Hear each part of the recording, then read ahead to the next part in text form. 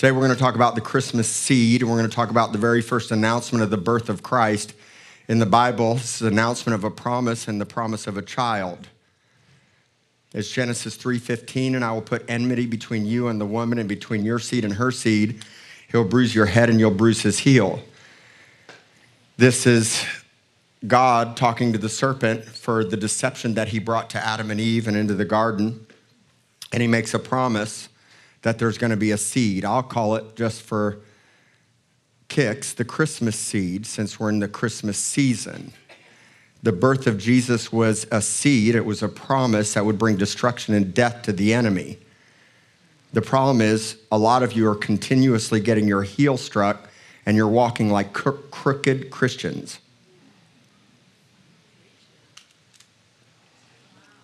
Yeah, that's where we're going to go today. Yeah. We'll get right to the point.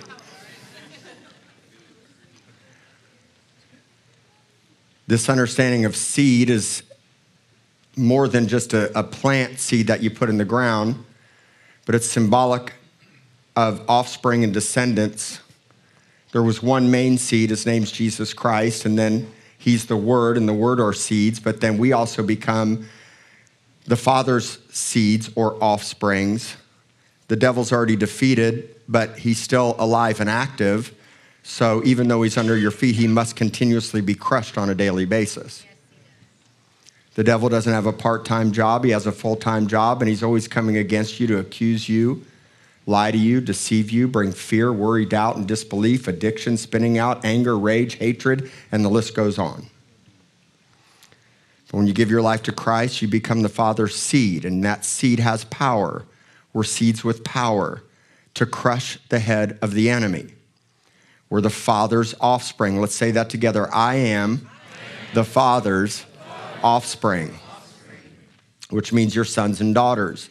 And sons and daughters have authority and power. Sons and daughters take on his nature, his character, his identity, his spirit, and his power. A true son has full power and full access to everything that God provides.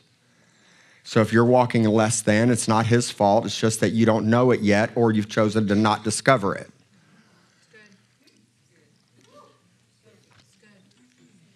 Let me have another sip of my coffee here. This is getting good right now.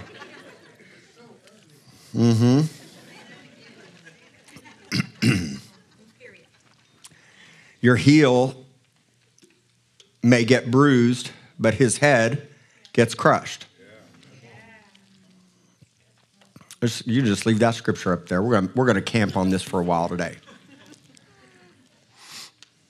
He's always striking, but because he's been defeated and he's under our feet, he really only has one place to hit, and that's your heel. But we have to understand the importance of the heel.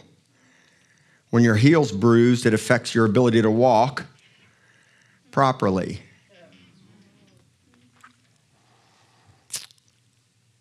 I don't know, somewhere around 10 million people have heel spurs or plantar fasciitis. If you've ever had it, it's painful.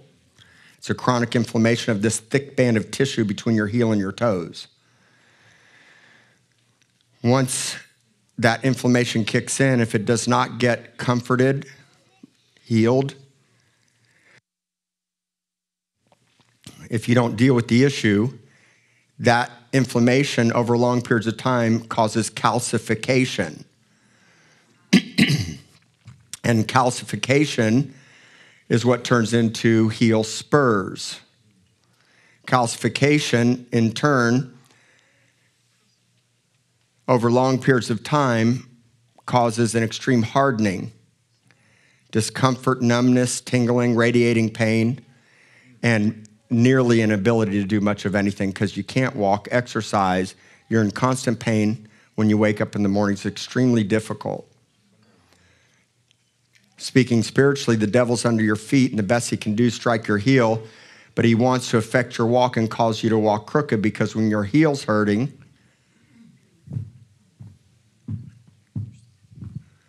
you walk crooked. It's hard to walk straight when you have a damaged and injured heel. Or sometimes you just can't walk at all, and you just stop walking because your heel hurts so bad. The devil injures your heel through constant temptation, lies, deceit, fear, accusation, complaining. He's always striking. You have to understand this. The devil never stops striking. The key is we have to stop getting snake bit.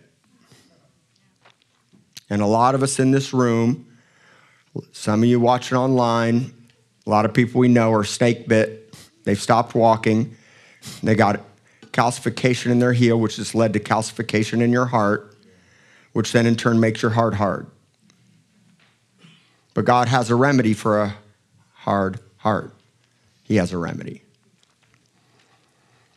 The enemy's strike is the lie of sin and the presentation of the fruit of the tree of death. So he's always presenting to you this, we'll just call it an apple. It wasn't, I don't think it was an apple, but the fruit from the tree of the knowledge of good and death is always being dangled. And it falls into three categories: the pride of sin, the pride of life, and the lust of flesh. Lust of the flesh. Always be wiser, smarter, gain more knowledge, lack of love. Knowledge puffs up, but love edifies. So we're always learning, never perceiving, right? And then we're always allowing our eyes to rule and lead us instead of faith. That's why you walk by faith and not by sight. Because what you see, if you're not looking at Christ accurately and properly, then these dangled deceptions of the tree and the lies are always in front of you, and he's always trying to bait you. So we're all always being baited by the enemy.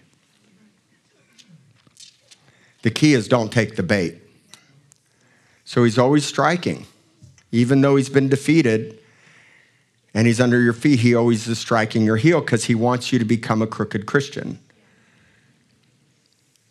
Our deception comes when we take the bait. Don't take the bait. Don't take the bait. And especially, it gets worse if you do take the bait, but then you don't repent. See, the Lord knows that there'll be shortcomings and inadequacies, and sometimes you're going to sin. Though a righteous man falls 7 times, you get back up again, you dust yourself off, and actually you crush the devil's head even more when you grab onto the mercy and the grace and the blood of Jesus and the repentance. So this is how it works. It's not in your own strength. Your gun and your power cannot crush Satan's head. But his power and you as his gun can.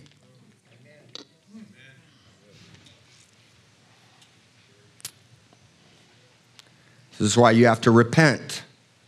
This is why you got to grab onto forgiveness. This is why you can't walk in shame. The freer you become, the more his head is crushed. Injured heels leads to injured hearts. Hear what I'm saying to you. When I'm constantly being struck in my heel, and if I don't deal with the snake bite, it becomes infectious and it goes right to your heart. And then in turn, your heart over a long period of time gets calcified.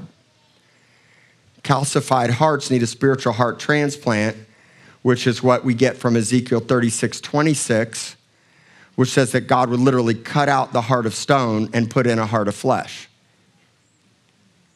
So the good news today is if you have calloused, hurt, wounded, jaded, listen, when you get hurt over and over and over and over again, especially by people you love, if you don't walk in massive amounts of forgiveness, it doesn't make it okay what they did. I'm not saying that. But what I am saying is if you don't find forgiveness, you'll find bitterness in its place. And bitterness is a root that springs up and defiles many. Bitterness always defiles. So we have to deal with these calcified heart issues, which means you must be born again. Don't even take a chance. When I ask somebody if they're born again, they're like, well, I'm not sure. Then a lot of times that's revealing. Let's just be sure.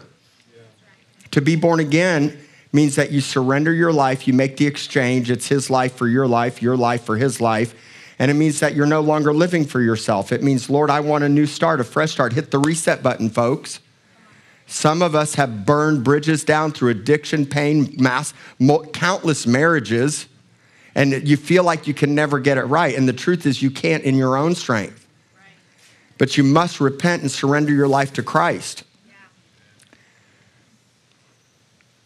Heel spurs need comfort and rest. Sometimes they need a brace, but most of the time they need a new pair of shoes. You need to get a new pair of shoes. My buddy Lee Adams called me about 2 weeks ago. He said, I see you get a new pair of shoes. He didn't know I'd ordered myself a custom new pair of Vans, white and black. I wore them last week, and in the back I had embroidered Rock City because I'm all in with our church. And he didn't know I had ordered a new pair of shoes. I've had dreams of new pair of shoes. I have, if you ever see me wear the brightest yellow pair of A6 Tiger shoes, I had a dream of walking in the night in like boxer shorts through the streets. All the lights were out except for one store in bright yellow, and it said, Pay Less Shoe Store. And I walked in, and the salesman says, this is the pair of shoes we have for you. The next day, I went online and bought those shoes. See, when you come to Christ, not only do you get a new heart, but you get a new pair of shoes, so you don't have to keep getting heel spurs, because heel spurs and plantar fasciitis are often caused with an improper pair of shoes and not walking right. Isn't that so good? Are you guys tracking with me this morning? This is a good word. This is a great Christmas message.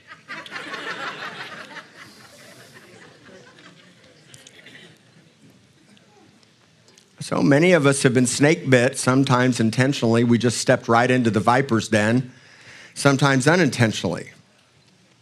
For some of us, intentionally, we swung the door wide open. You're like, oh, I fell into sin, Pastor. I'm like, dude, you didn't fall.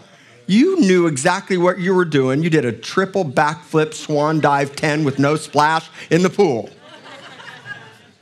I fell, Pastor, yeah. You knew right where you're going. Remember, the heart's deceitfully wicked. Sin always starts with the root in the heart when the desires take root and then they're manifested.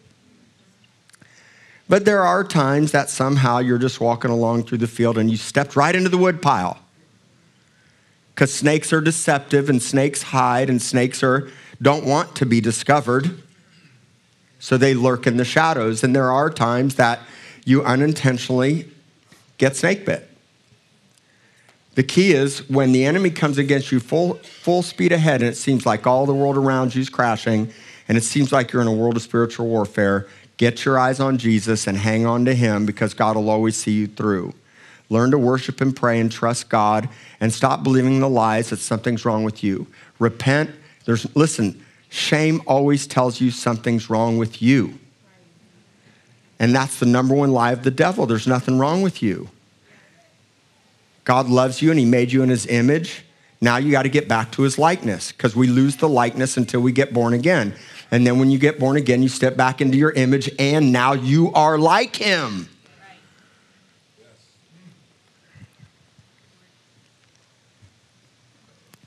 For some of us, we knew better, believers, than stepping into this wood pile.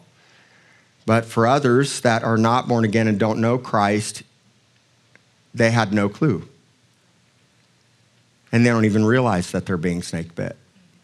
So why would you be so angry at them while the snake's biting on them? Instead, raise up Christ, show them Christ on the cross like the bronze snake raised up on the pole in the desert, because all those Israelites getting snake bit deserved it.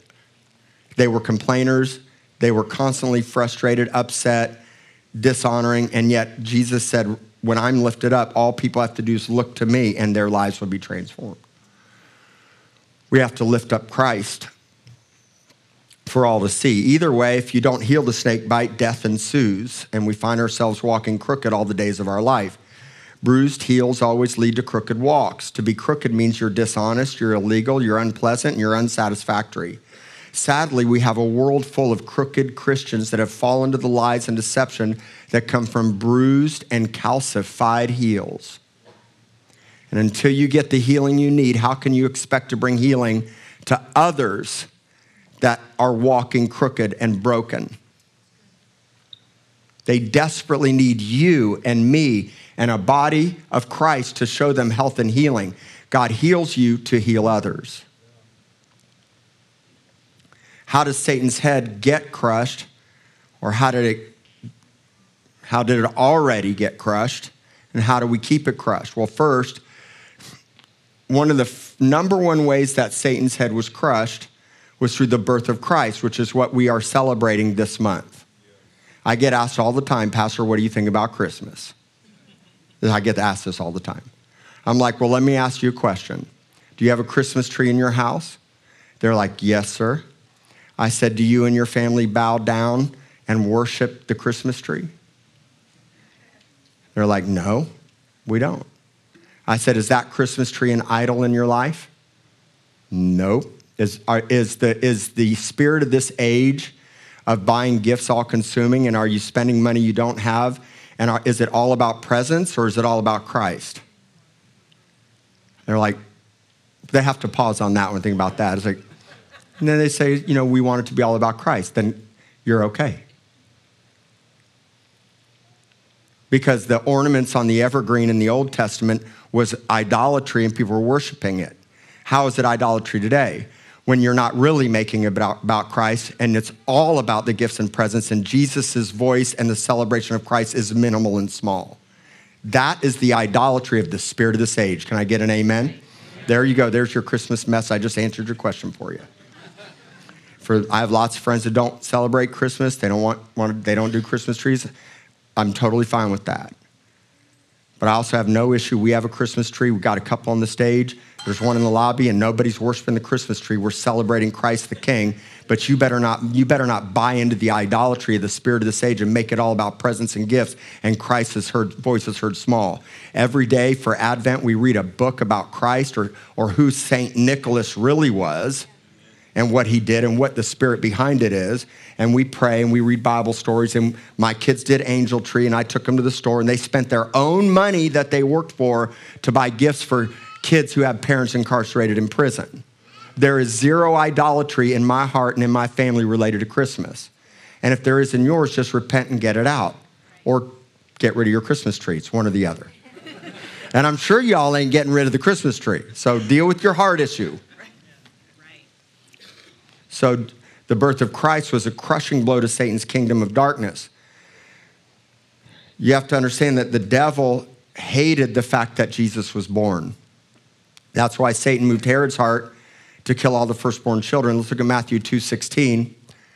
Then Herod, when he saw that he was deceived by the wise men, was exceedingly angry, and he sent forth to put to death all the male children who were in Bethlehem and all its districts from 2 years old and under, according to the time which he had determined from the wise men. This is known as the massacre of the innocents. This was actually prophesied, and you can study it out on Wikipedia or online. The point is that if Herod was so angry at the deception that he chose to kill all the children 2 years and under, who was pulling on his heart to do it? Satan was. Because Satan knew the power of the seed.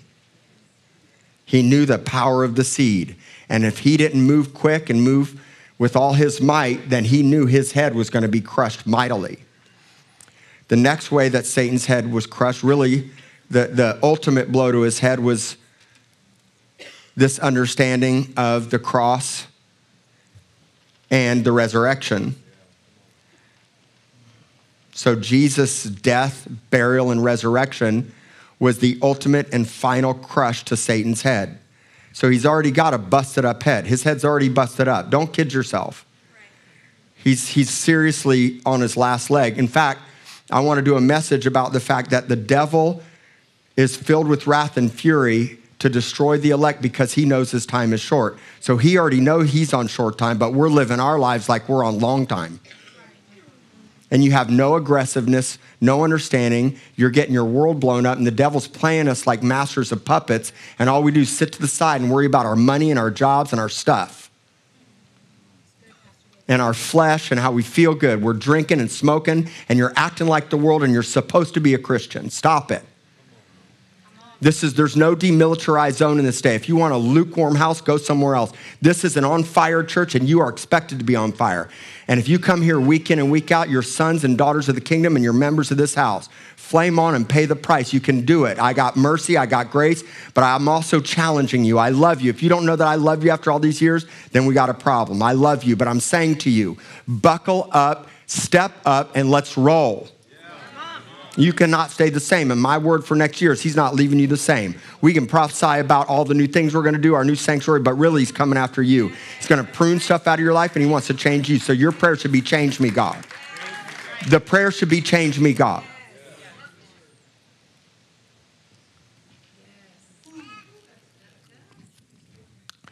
Then we have us as his body and the offspring of the Father. You're an offspring. We're the many seeds at work in the earth to destroy the works of darkness.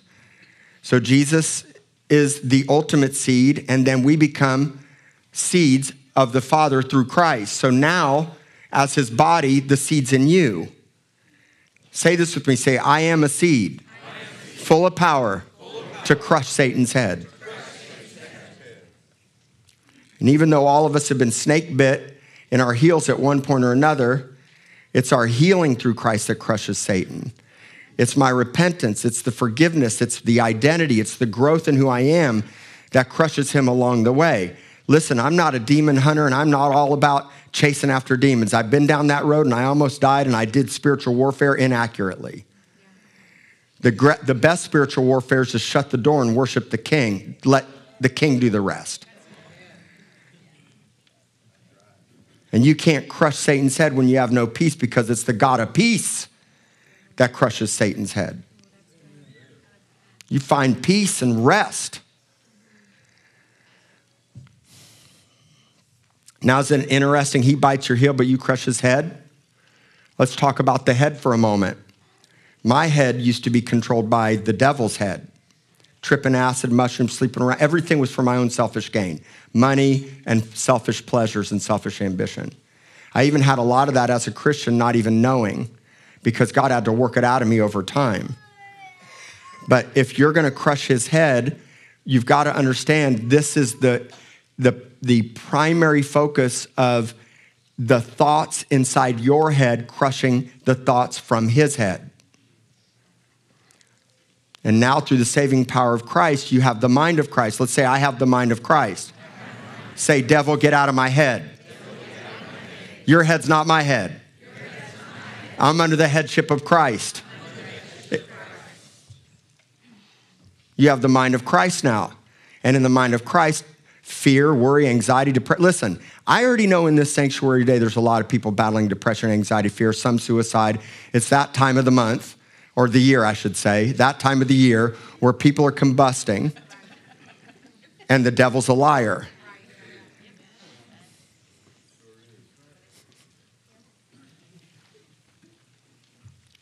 You have a new head. Say, I have a new head.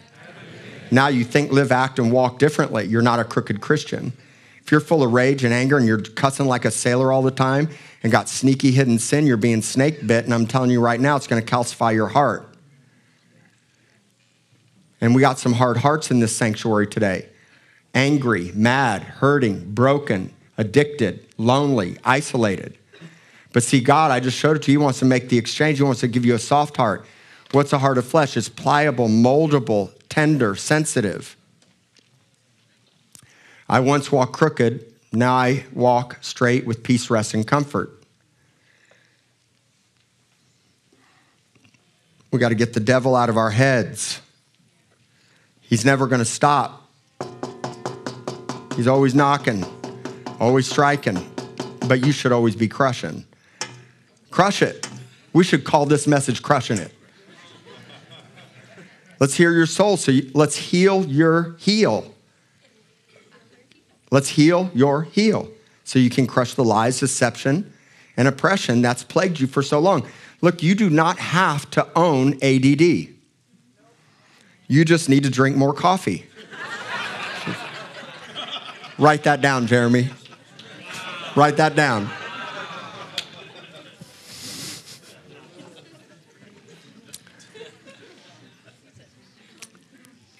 I had a Christian friend give me a Xanax many years ago. I was just on top of the world, talking more than I ever talked. I went to my doctor. I said, hey, I need some of this stuff. He says, tell me about your past.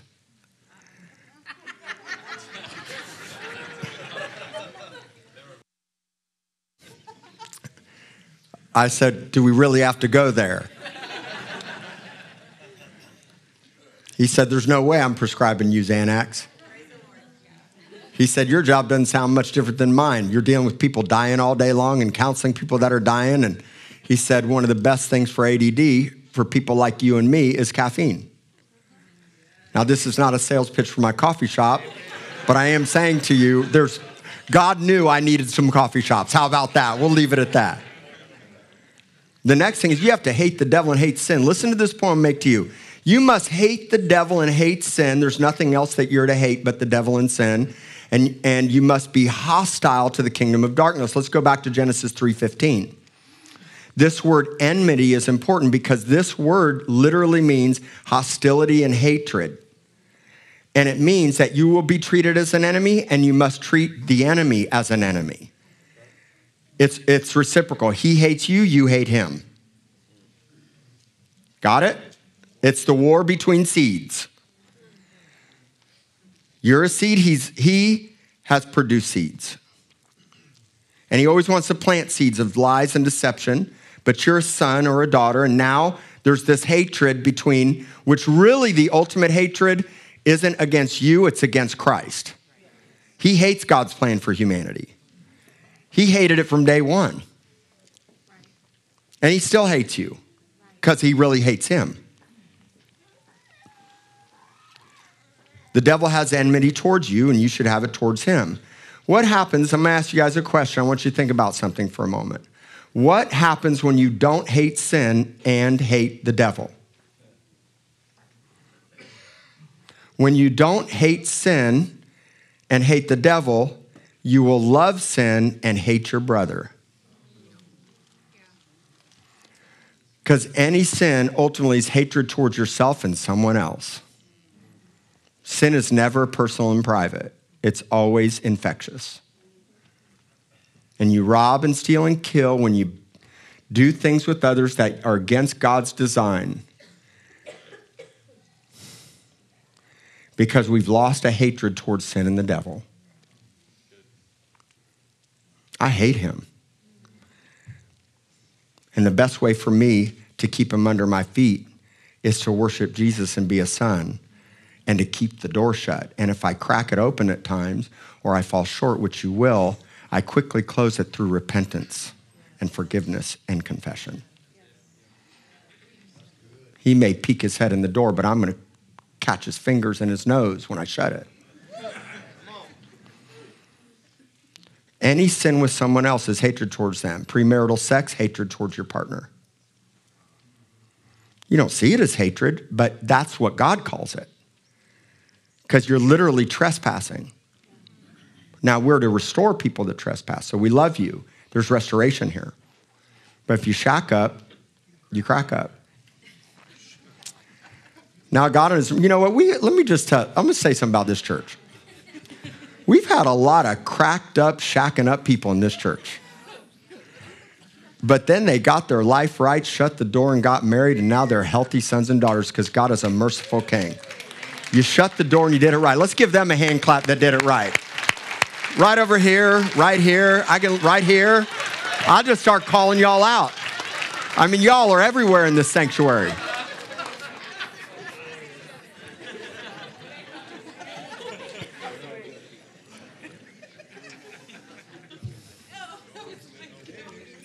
Listen, the only way for this to change is for you to change. We have to have a greater hatred towards the enemy, but some of us have greater hatred. Think about this. How much hatred and division is in this world towards one another? Would you all agree there's a lot? And it seems like it's increasing, right? People have a greater hatred towards another person than they do the devil and sin. Am I right? So that has to change, but the only way it can change is for you to change. You have to be the change. Let's say that. I have to be the change. That's right. And the only thing that can change you is Christ being birthed in you every day. You guys, we should all have this scripture memorized, 2 Corinthians 5:17. Know it, know it, know it, know it, know it. If you're in Christ, you have been, you are, and you will be always made new. So every day is a new day. Every morning is a new morning. Every night is a new night. Every moment is a new moment. So you're never stuck the same because God's made a promise of newness. So in my most difficult hour, when I feel stuck and it seems like nothing's changing for years, whether that's health or circumstances, if you're in that spot, you have to understand God made a promise to you that newness is coming. Because if you really gave your life to Christ and meant it, then new. It's new all the time. So the Nancy that I knew this morning will not be the Nancy that I'll know tomorrow. And the Sam and Jarrah will be made new consistently. Chris and Angie and Jeff and everybody in this sanctuary watching online, you have a promise that God says, I'll make all things new. So when it looks the same repetitively and you seem stuck and can't get out, God says, I'm going to make it new. Only Christ can change the situation in your heart. Only Christ can bring internal change. Next, you have to have an understanding of perfect love and how the Father sees and treats us, so in turn we can have perfect love in the way we see and treat other people. Perfect love is the crushing hammer of them all. And then throw some forgiveness in there, and then throw some mercy and grace. Picture a giant axe, and written all over the axe head is mercy, grace, perfect love, truth, life, the blood of Jesus. And I'm swinging a spiritual axe. And the Word of God is the sword of the Spirit. You got no weapon without the Word of God. If the Holy Spirit's in you and His sword is the Word, you must get rooted and grounded in the Word so you know what to say, how to say, when to say. When I've cast many demons out of many people, and when I was casting out a demon out of that stripper girl, I've told the story many times. I was not at the strip club, by the way, though that would have been a fun story. If it went that way, that would have been fun to tell. But I'm casting the demon out of the girl, and I felt so much power that I just started using my own words, and then the demon just got madder, and nothing happened, and hurting the girl, and wriggling and writhing and foaming, and all the stuff at the mouth. And it's like I felt so much power that I got out of the word, and I started to use my own words. So nothing was happening. The Lord said, stop, pull back, lift your hands up, and worship. When I raised my hands, it was like sticking my fingers in a light socket, a 220 socket. Forget a light socket. It was 50 amps right through my body, 240 volts. And I went back and I quoted the word of God, and then the devil had to go. No one bypasses this process. I will fade away. It'll be a slow fade, and I will forget the word and who I am, because faith comes by hearing, and hearing by the word of God. So the fastest way to forget is to stop hearing, and then your faith goes away. Through grace, mercy, faith, authority, and power, and my identity, your identity, the enemy remains crushed and has no place in your life. And then we go do that same thing for others. It brings greater crushing to the kingdom of darkness. When you make it your desire and ambition and passion to fulfill the Great Commission, to go and make the sacrifice and make disciples of all nations, you have a mandate from God, every one of us.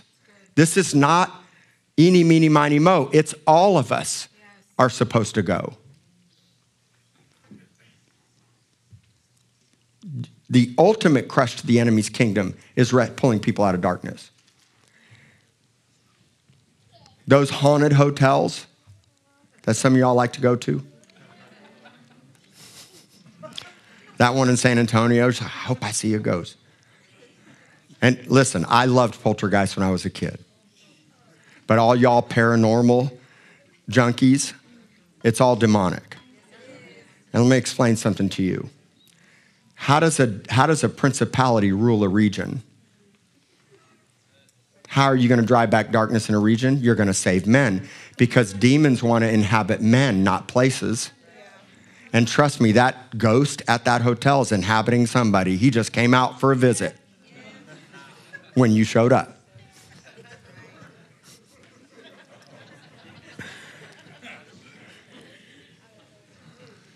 You want to see true transformation? Save the hearts of people, because once you get Christ in somebody, then the devil has no home. Then he has no city and region and place to be. Rescuing people from his grip and storming the gates of hell to pull people out is our call. But crooked people don't do that because crooked people are solely focused on themselves.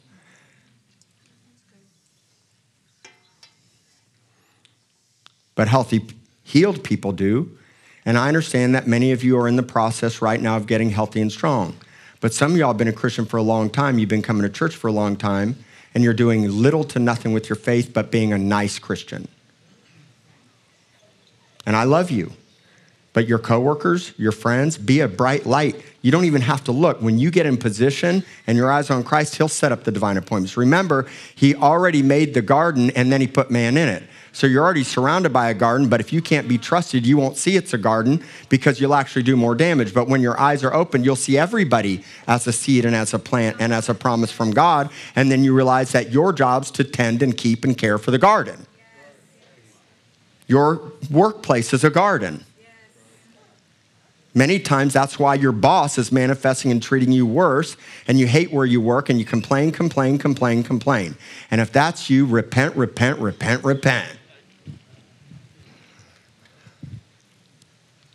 Everyone's a seed full of incredible potential. Some people are dormant seeds, planted seeds in waiting, sprouted seeds, just coming up out of the ground. And some people are mighty trees.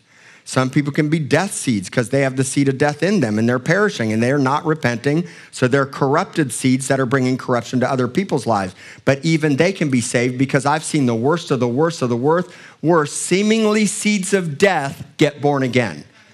In the Bible, the Apostle Paul is one of them, a murderer, wrote 13 books of the Bible. So you never give up on anybody and you don't predetermine this is a demonic bad seed. I'm going to write you off. And you know what God will do when you say that? He'll bring you a lot more of those people. Do not say that. The key is for you to sow proper seeds and to trust the process the Father has in place for their healing and restoration. Be a seed sower, which means you have to be a seed gatherer, which means your heart's like this big giant bag of seeds. It's a treasure chest. I'm going to say this again. Not one of us bypasses this process. No celebrity, no pastor, no wealthy person. No one bypasses the process of being a learned student of the word, sitting at his feet, abiding in the secret place, and resting under his shadow. I would not talk the way that I talk or have authority that I have or walk in confident identity and be rescuing people and pulling them out of darkness if I did not do it. And I'm no different than you. I don't get any extra special grace out of it. You've been given power and authority. Take it.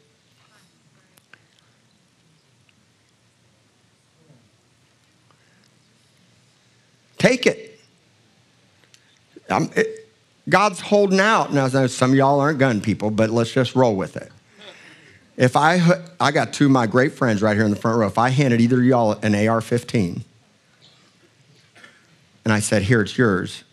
I know them, they wouldn't go, no, man, you don't need to give me a gun. They'd be like, hand that gun over. God's handed you spiritual power and authority. You need to learn to grab it. You're not a doormat. The devil's under your feet. You're not defeated. You're a head, you're a tail. He's defeated. So he's a master of puppets and he's a liar and a deceiver, always seeking to keep you believing that you're less than with no power. You're not walking your identity. He's always putting a question mark where God's put a period. He always wants you to question who you are and who he is. In Luke chapter 9, verse 1, some of y'all might say, well, I'm just a young Christian. Well, this was written to young Christians. And he said, he called his 12 disciples together and he gave them power and authority over all demons and to cure diseases. So he gave them power and authority to bring healing and life and deliverance to other people. Once you give your life to Christ, you have that, but you have to discover it, right? So I took my 9-year-old hunting. We taught him how to shoot it. Bill Blodgett taught him how to shoot a .308 rifle so he could deer hunt. Same with my daughter. And then we shot a pistol. But I had to hold the pistol. He had to stand there, teach them, coach them every step of the way along the way.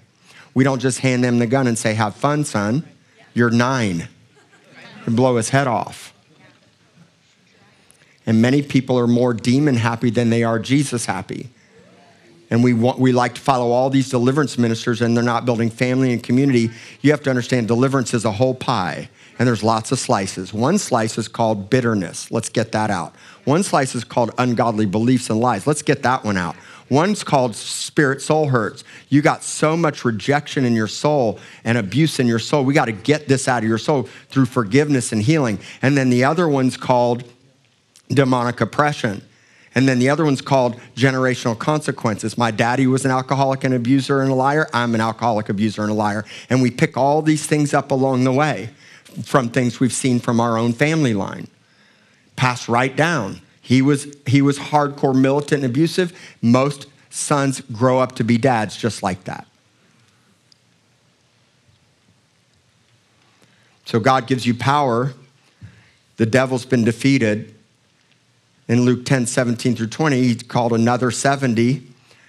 And they went out and they did the same thing. And they came back and they were so excited because the demons were subject to his name.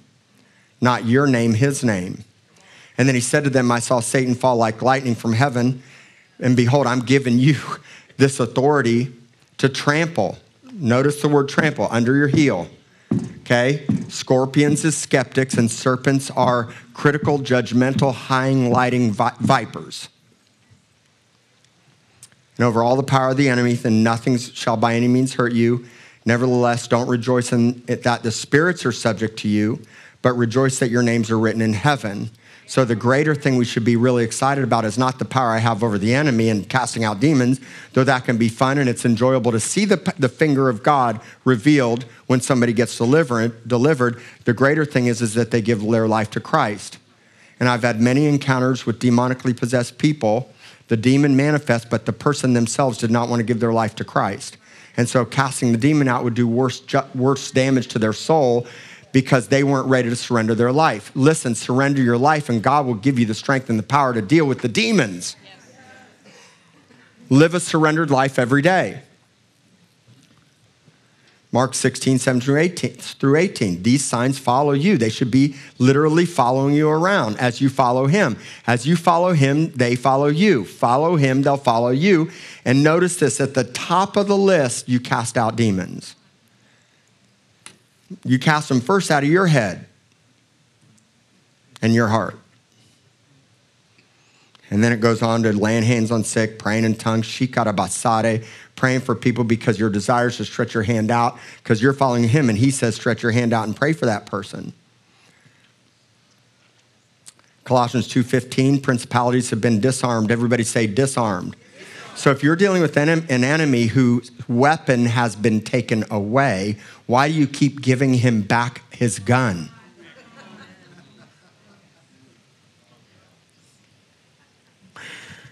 You should think about that for a minute. You disarm, somebody shows up at your house, it's going to be a home invasion, and somehow, some way, you're able to disarm them. They're down on the ground. You got them pinned down, waiting for law enforcement to come. And you say, you know what, dude? I know. Just get back up. Here's your gun back. And that's what we do with the enemy. And yes, sometimes we open the door and sometimes we hand him his gun back. But you got to learn to repent and walk in the goodness and the mercy and the grace and forgive yourself and stop living in the past and keep the door shut.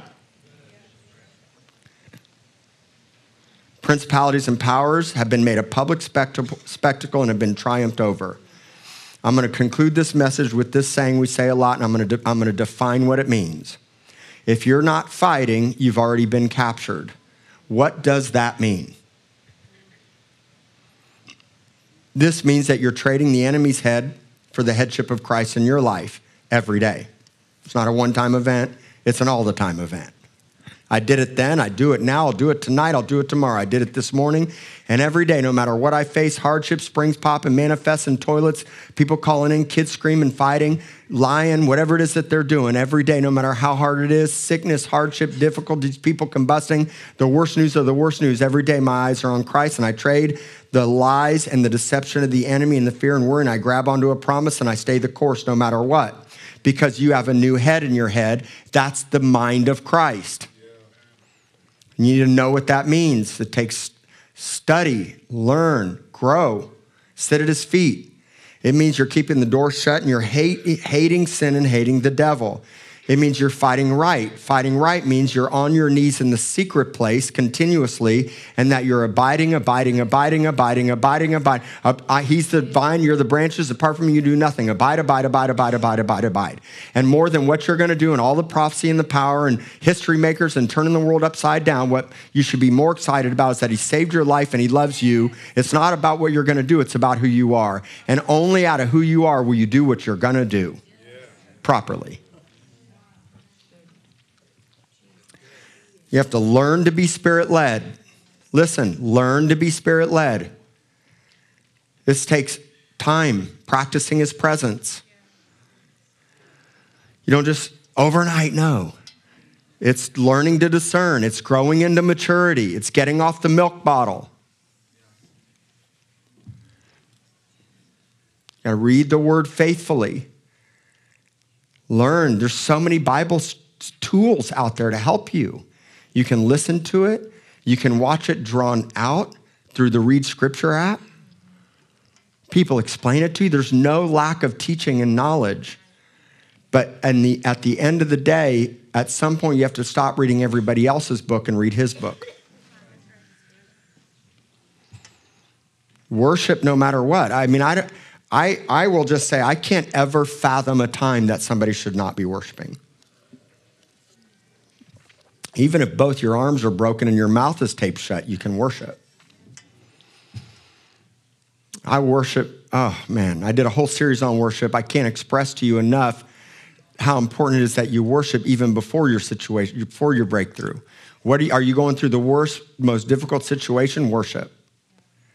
Worship before the breakthrough. And then learn to love perfectly. This comes by revelation.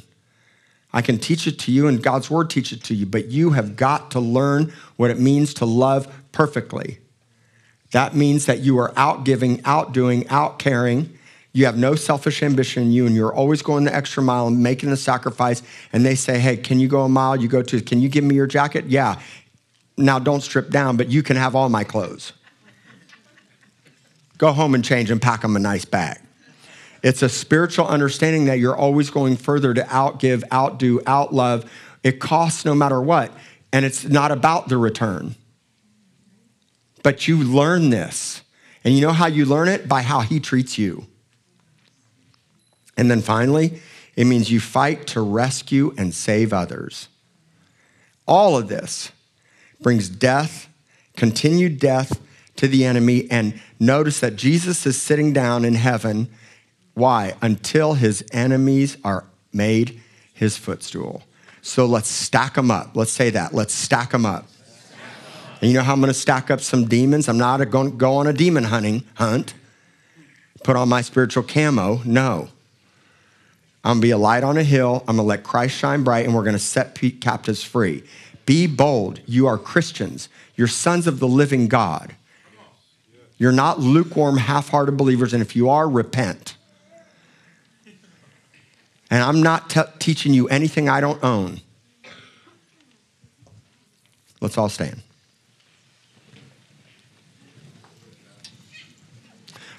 By the way, before we do this altar call, yesterday was our 11th year birthday. Let's wish Rock City happy birthday. Now, if you all have time on your way out, there's a photo wall with balloons to celebrate our 11th year anniversary, birthday, since we started. And Rock City has spoken to me of what they would like for their birthday this year. They would like y'all to give more so we can build the sanctuary. How's that out? You know, just make the contribution here so we could get this sanctuary done. We are believing that in the 11th year, this sanctuary will finish, all right? Now listen, let me ask you some questions. Oh, there's cake too? Oh man, okay, whoa. So there's cake out there as well. Get it before your kids do. Let me ask the question. Is anybody here battling major anguish, depression, crazy thoughts in the head? The devil has been in your head nonstop and you need to make the trade. If that's you, you can say to the Lord, Lord, I need to make this trade. Your heel's constantly been struck so much, you're walking crooked, you're angry, you're mad, you're ticked off all the time. It's everybody else's fault. You're bitter. Your heart has become calcified and you need a soft, pliable heart. You lost the person you once were. You used to be kind and gentle and sweet, but through hardship of life, you became bitter and hard. If that's you, then we're going to pray for you. Are you tired of being crushed and ready to do some crushing?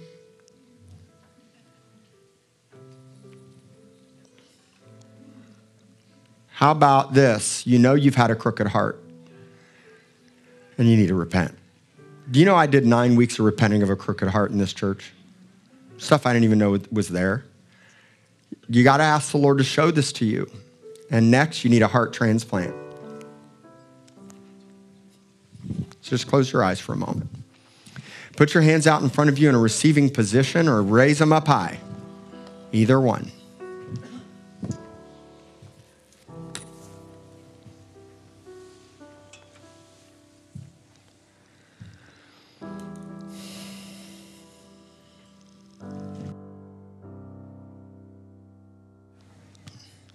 Listen, this is about you right now.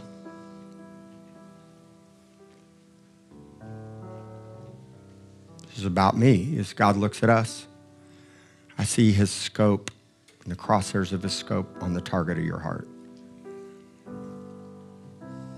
He's taken aim.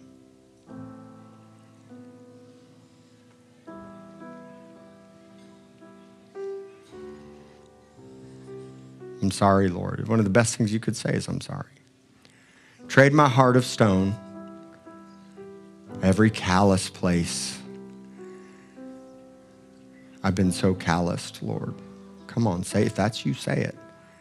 You've been mad, bitter, angry, you got hurt. I'm sorry, Lord. Instead of trampling snakes, I've been the snake. I don't want to be that way anymore, Father. You can tell him you can talk to him in your spirit, or you can say it out of your mouth. Please, Lord, rescue me. Pull me out of darkness today, God, so I can pull others out. It's been all about me and my stuff and my friends and my flesh. It's not who you are. You're sons and daughters of the living God. You have power and authority.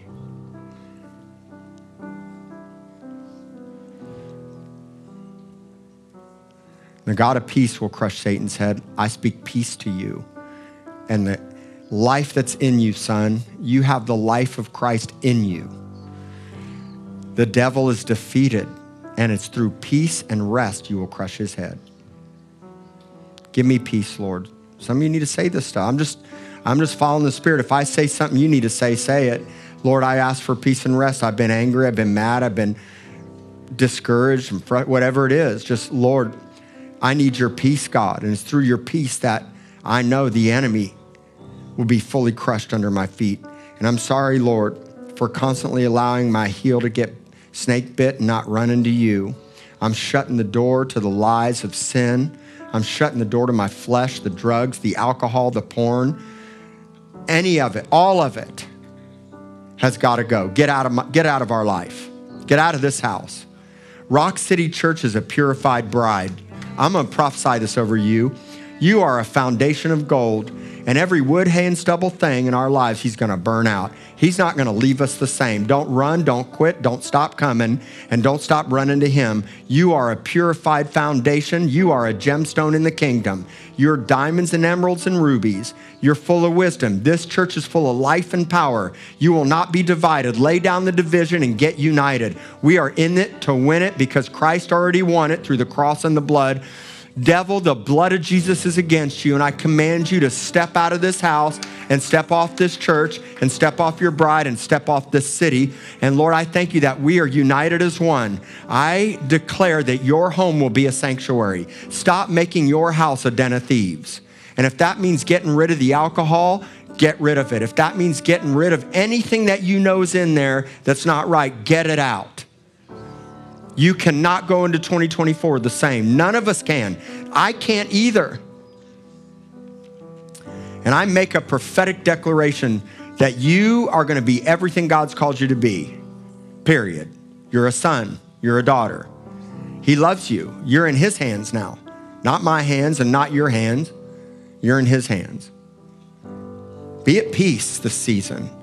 He is the Christmas seed, a promise of a birth of a son that birthed many, many, many sons all over the world for thousands of generations and will continue to do so until he comes back. Be at rest and be at peace. Walk in your identity and make the exchange and be new every day. I bless you and I strengthen your life. Be nourished in the Spirit. In Jesus' name, amen.